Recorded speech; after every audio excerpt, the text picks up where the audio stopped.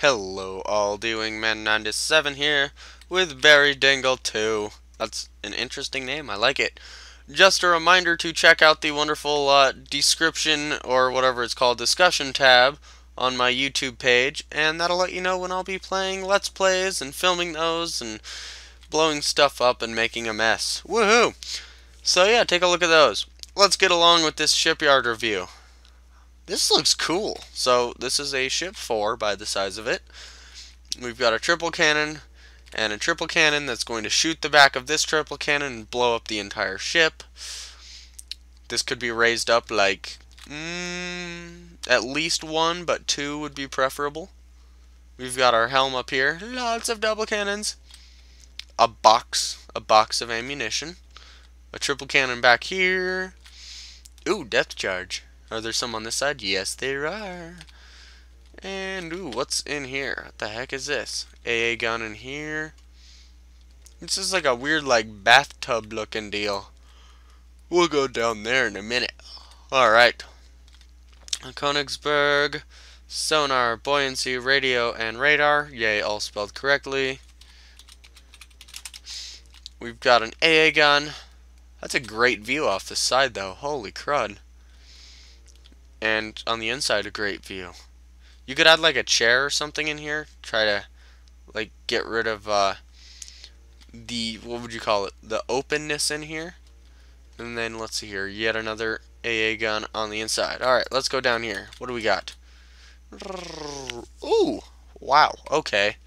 Let's do some math here. So we've got diesel 2, let's start engine 1, diesel 1, engine 2, diesel 2, diesel 2, gas 1, diesel 2.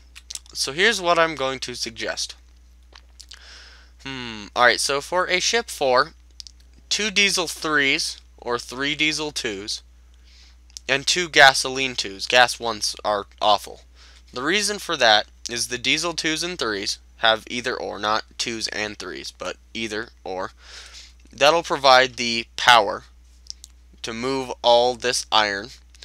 And then your gas 2, not gas 1, will provide the speed. So that'll give you a speed of, what is that, 12.6 as opposed to 14.6, which is nuclear.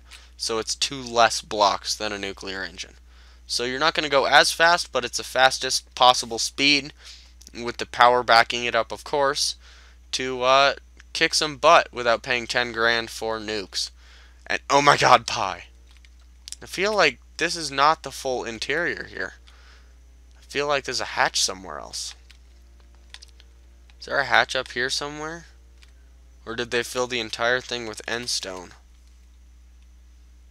No, it's just very open. Alright, another suggestion.